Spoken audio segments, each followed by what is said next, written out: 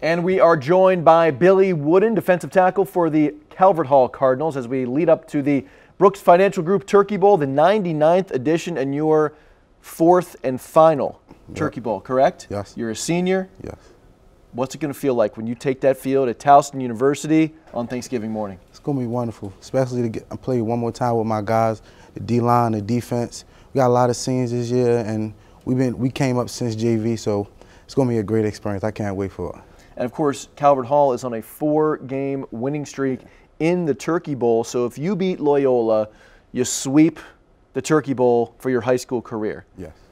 You thinking about that at all? I mean, because obviously you want to do that. Yeah, there's a lot of pressure, but especially for this team, I think we do well under pressure, dealing with the whys. Even with Mount St. Joe coming back down with 21 and really us strapping down in the second half and getting stops and giving our offense opportunity in different games like this past week against Avalon, where they was pretty good. They came out and kind of dominated the first half. Second half, we settled ourselves and was able to dominate and really stop them. We held them to 16 points.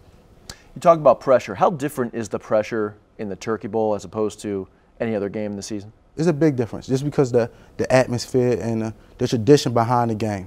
So I think it's going to take a lot of effort and there's a lot of hard work and just dedication, and just we got to focus up during practice just because we kind of had a disadvantage with the game before, but we breaking up parts of practice to focus on Loyola to help us with the game. So I think we're going to do fine. So you talk to people around town, at Calvert Hall and Loyola especially, they all talk about the alumni, and they all talk about the feeling in school. Yeah. And they all talk about just random people coming up out of nowhere, out of the woodwork, telling each team to beat the other team. Yeah. What's that like? What are the conversations like with Calvert Hall alumni, with people around town that are telling you to beat Loyola? Well, take us inside those conversations. It's really just the normal, just go out and dominate, but I really kind of block it out and just focus on the main point, and that's winning.